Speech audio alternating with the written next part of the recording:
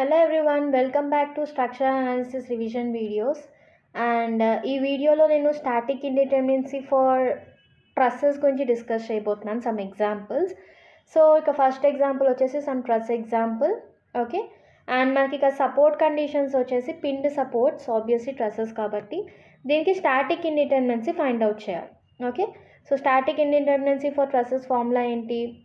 ఓవరాల్గా members plus external reactions minus 2 into j is nothing but number of joints. So calculate చేద్దాం.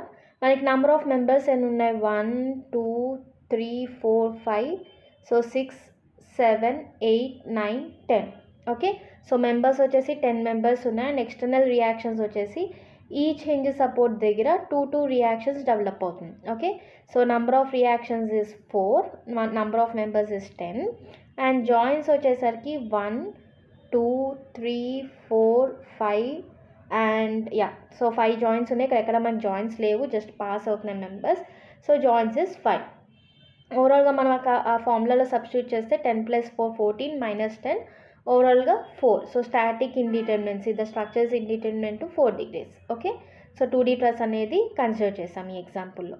Similarly next one వచ్చేసి total degree of ఇండిటర్మినెన్సీ, static ఇండిటర్మినెన్సీ for the plain truss. Same number of members ఎన్ని ఉన్నాయి కదా, 1 2 3 4 5 6 7 8 9 10 11 and 12. So m + re - 2j. మీకు ఒక్కోసారి క్వశ్చన్లో డైరెక్ట్గా static ఇండిటర్మినెన్సీ అనొచ్చు are internal static, like internal and external రెండు కూడా కనుక్కోమనొచ్చు, డిపెండ్స్ ఆన్ ది క్వశ్చన్. ఇక్కడ overall static ఇండిటర్మినెన్సీ formula m + re - 2j.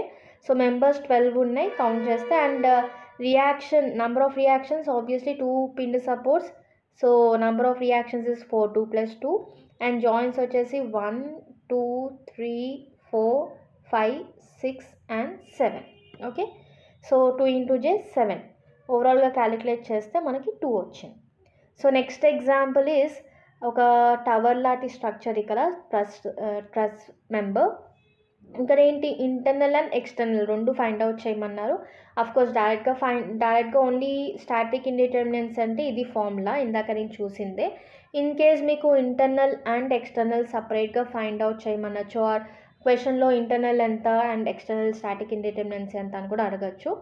So normal direct static అయితే direct equation m + re - 2j. So 1 2 3 4 5 6 7 8 9 10 11 12 13 14 15 16 17 18 19 members ఉన్నాయి అక్కడ, 18 మెంబర్స్ ఉన్నాయి అక్కడ. Okay, members are 18 and obviously reactions ఇక్కడ ఒకటి అండ్ ఇక్కడ 2 left side and right side సపోర్ట్కి కూడా 2.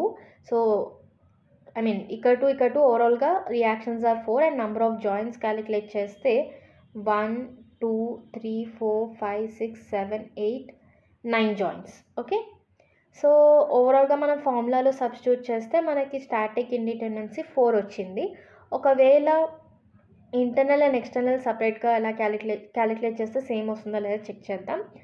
ఎక్స్టర్నల్ స్టాటిక్ ఇండిటర్మినెన్సీ ఫార్ములా ఏంటి, re - 3. 3 అనేది ఏంటి అంటే ఈక్విలిబ్రియం ఈక్వేషన్, 2D ట్రస్ కాబట్టి 3D అయితే 6 వస్తుంది అక్కడ.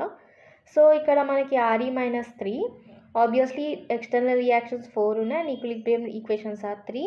So ఎక్స్టర్నల్గా స్టాటికలీ indeterminate for 1 degree. ఇంటర్నల్గా వచ్చేసి we need to consider members and joints ఇంటర్నల్గా. So number of members already ఇందాక క్యాలిక్యులేట్ చేసాం కదా, దట్ ఈస్ 18.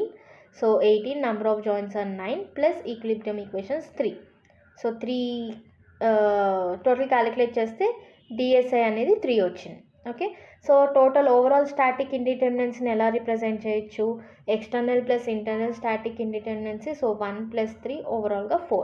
అంటే మనం డైరెక్ట్ ఫార్ములా వేసినా లేదంటే ఇంటర్నల్ అండ్ ఎక్స్టర్నల్ విడిగా క్యాలిక్యులేట్ చేస్తే సేమ్ ఆన్సర్ వచ్చింది ఇక్కడ. Okay, so next one, last one వచ్చేసి ఒక truss member, bridge truss type. So ఇక్కడ కూడా బోత్ ఇంటర్నల్ అండ్ ఎక్స్టర్నల్ అడుగుతున్నారు. So number of members 1 2 3 4 5 6 7 8 9 and 10. Okay, and 11 12 13 14 cross members వచ్చేసరికి 1 2 3 6 ఉన్నాయి. సో అక్కడ మనకి 15 16 17 18 19 20 21. సో మళ్ళీ క్యాలిక్యులేట్ చేద్దాం. 1 2 3 4 5 6 7 8 9 10 11 12 13 14 15 16 17 18 19 20 మెంబర్స్ ఉన్నాయి. Okay, so members are 20 and joins వచ్చేసరికి 1 2 3 4 5 6 7 8 9 10 జాయిన్స్. ఓకే, సో డిఎస్ఐ వచ్చేసి మెంబర్స్ వచ్చేసి 20, జాయిన్స్ ఆర్ 10. మనకి ఫార్ములాలో సబ్స్టిట్యూట్ చేస్తే ఆటోమేటిక్గా డిఎస్ఐ వాల్యూ ఎంత వచ్చింది 3. ఓకే, ఎక్స్టర్నల్ వచ్చేసి మనకు టోటలీ రియాక్షన్స్ పైన డిపెండ్ అయి ఉంటాయి. రియాక్షన్స్ అనేవి టైప్స్ ఆఫ్ సపోర్ట్స్ పైన డిపెండ్ అయి ఉంటాయి. So types of supports hinge supports ఇచ్చారు. హింజ్ సపోర్ట్స్కి 2 sides 2 రియాక్షన్స్ వచ్చాయి. సో 2 రియాక్షన్స్ కలిపి 4 4 - 3 1. ఓకే, సో ఓవరాల్ స్టాటిక్ ఇండిటర్మినెన్సీ వచ్చేసి 3 + 1 4. ఓకే, సో ఈ విధంగా మనకి ట్రసెస్కి స్టాటిక్ ఇండిటర్మినెన్సీ అనేది ఫైండ్ అవుట్ చేయొచ్చు. సో ఈ వీడియో కనుక మీకు యూజ్ అవుతే లైక్ చేయండి అండ్ మీ ఫ్రెండ్స్ కూడా షేర్ చేయండి. ఏమైనా డౌట్స్ ఉంటే కామెంట్ సెక్షన్లో మెన్షన్ చేయండి. Thanks for watching.